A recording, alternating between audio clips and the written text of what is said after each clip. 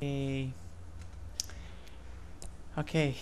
this is the second part of the functions tutorial, and we will see how to use the functions with this application.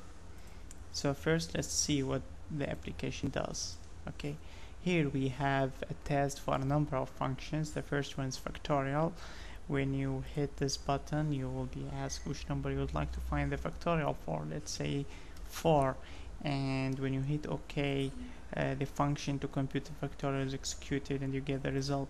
Same for sum, you will enter a number, second one, the third one, and you will get the total. Now you can also have another function that work with arrays. This one is used to find the maximum number of in an array. So now first you are asked how many elements you would like to enter. Let's say you want to enter 6 elements, and the numbers are 89, 50, something like that. Okay, and the maximum value is 89, and the average of an array, let's say we have 3 elements and the numbers are 66, 88 and 44, and you get the average is 66. Okay, so let's get into the code. Okay, the code is actually very simple. Let's start with the easy part. Okay, the factorial function which we saw in the slides. Okay, this is the factorial function. Here you have the name. Okay, and as we said, we write the name to be meaningful so that we can remember. Here's the parameter. Every time I call the function, I should pass a number, and the number will be placed into this variable. Okay, and this function will return a double. I have a variable here. I have a for computing the factorial, and the I is a loop counter. The initial value of f is 1, and here it is my loop to compute the factorial. Finally, when I finish execution, I return f, which has the factorial in it. Okay, so let's go back to the code of it. Sorry, what I mean here is the function call. Here I have my number, the number I enter from the screen, and r is the factorial, r for the result I chose. Okay, now my number equal input box. Input box is a built-in function that we used many times. Okay, it displays this text on the screen, and it will show us this message box, this input box. We enter a value and it will return to us. So we read the number at first, and then the numbers then is passed as a parameter into the factorial function. Okay, so let's trace this program when we press the factorial button and see what happens. I'll put a break point in here, okay, and run the application. Now I press factorial. Okay, we can see the execution stops in this statement. Okay, so I'll use debug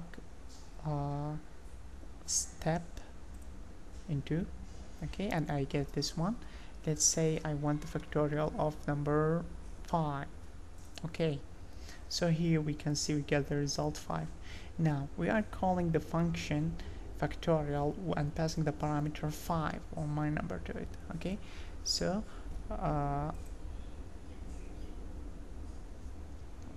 we get to execute here. You can see the execution just jumps into here, and you find n is 5 because it's the parameter that we just passed. Okay, and again step into the execution start, debug step into, and so on. I cannot use the F10 because this will stop the recording, because the same shortcut key is used in the recording program. Okay, so anyway, you get the idea here. Okay, so debug step into, and so on. Let me finish the execution just to the last step. Okay, and here we get the result 120. And now when I tell it to execute, you can see here we finished the execution, and now the value f is returned. And now when I tell the program to go back, you can see we just came back here, debug step. We can see here that r is now 120, which is the value returned from the function call, and we are using it to display this message box. So this is basically how it works. Okay, you can debug other functions to see how it works as well. Okay, now let's check other functions. Let's check the sum function. The sum function is actually a very simple one. I just wanted to show you how to write a very generic function. We read three numbers, 1, 2, 3, and we just call the function. And the sum function is here. It is just this simple line. Okay, this is the name, and these are the three values. We are computing the total without any temporary variables and returning the result just in one simple step. The OR function could be as simple as that, or could be as complex as thousands of steps, or thousands of statements. Okay, so there's no problem with that. Okay, another example that that will be useful is this one, is when dealing with the arrays. Here we are defining an array, but we didn't specify its dimensions. Okay, that's because we are going to generate it when we read it, when we call the function. So we are going to create a function to read the array whenever we need to, and another function is to get the maximum value. Okay, so let's see what read array does. This is read where is it? There it is. Okay, so here we have a counter, and here is the number of elements. So first we get how many elements do we want, and then we define the function to okay, here we are using m-1 because we have the element 0. Okay, so we define the array, and then we are looping on all the elements of the array, reading them from the screen one after another. Finally, we are returning the array. If you want to return an array, you can see here you just add these brackets after the data type, and the compiler will understand that this is not a single value, but it's actually an array.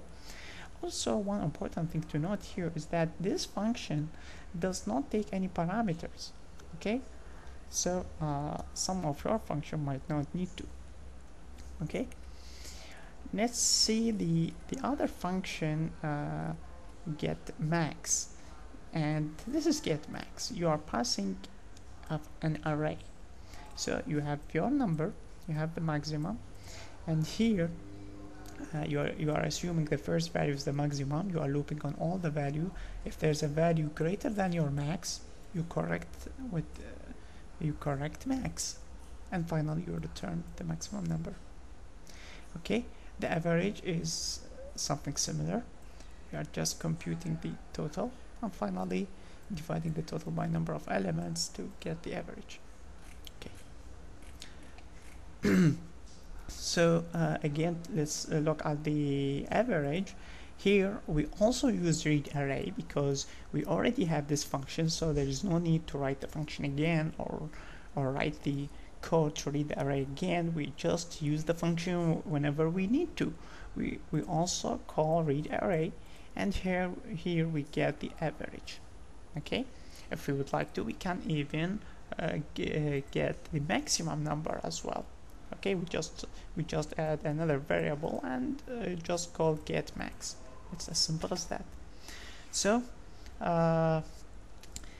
if you'd like to, you can trace your program again and see what happens when you are calling the other function, but actually in fact they all work the same way.